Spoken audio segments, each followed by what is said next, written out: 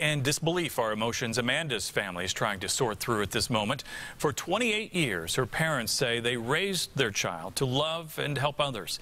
RTV6's Liz Adiola with the message her father has for the man accused of taking all of that away. Liz. This time, the holiday season, Christmas time, was Amanda's favorite time of the year, according to her friends. Now, family members are coming to grips with the fact that they won't be able to share this time with Amanda, the woman who spent time decorating a Christmas tree that stood behind those doors just 2 weeks ago.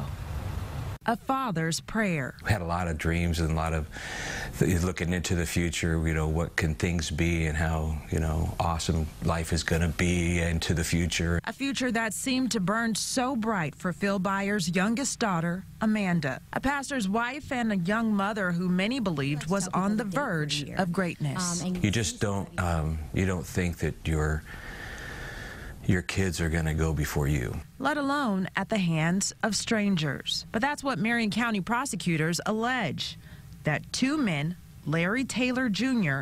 and Jalen Watson, were the last faces Amanda saw before she was beaten and shot to death in her northwest Indianapolis home.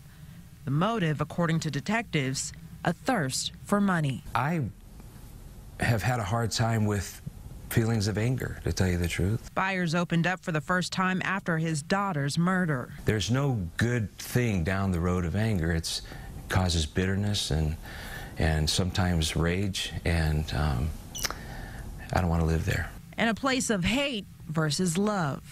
I think that's what I would tell him. But that is not the only message he has for the men accused of killing Amanda. Shame on you.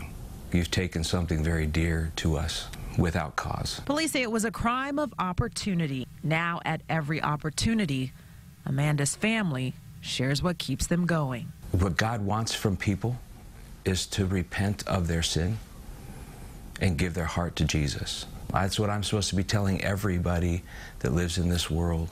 I'm supposed to share the good news of Jesus Christ. Like so many nights in the last few weeks, the Blackburn home is lit with two decorative candles in the window. It is a home that has been forever changed by unspeakable violence.